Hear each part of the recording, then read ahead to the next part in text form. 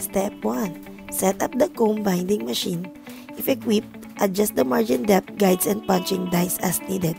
Step 2. Assemble the document to be bound. This includes both the cover sheet and back cover. Step 3.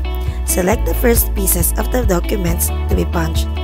This is determined by the maximum amount of sheets your binding machine can punch at once. Step 4. Punch the papers. As each stack of paper is punched, set it to the side. Make sure that the punched documents are in proper order.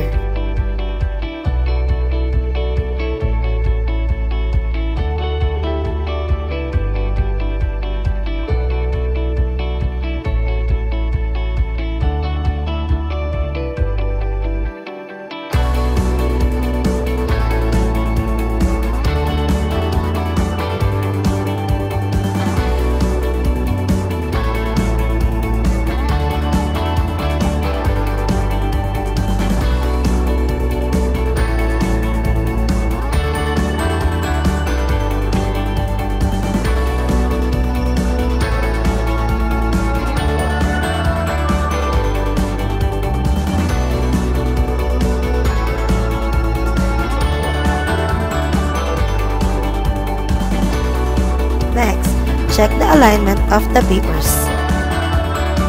Step 5.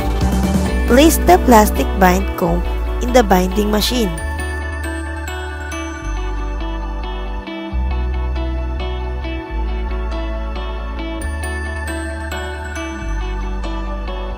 Open the comb and place the open comb fingers through the punched holes of the documents to be bound.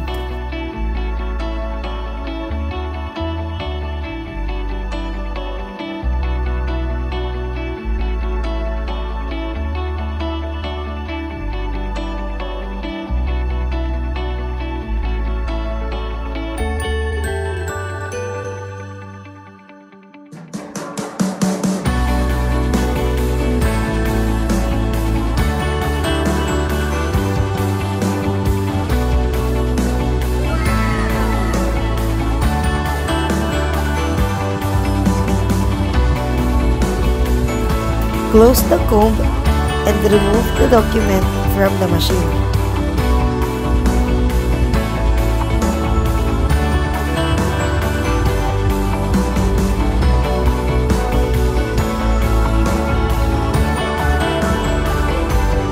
Tada!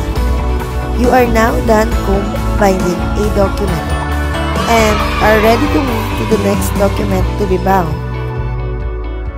If you find this video helpful, please like, share, and subscribe to my YouTube channel. Thank you for watching!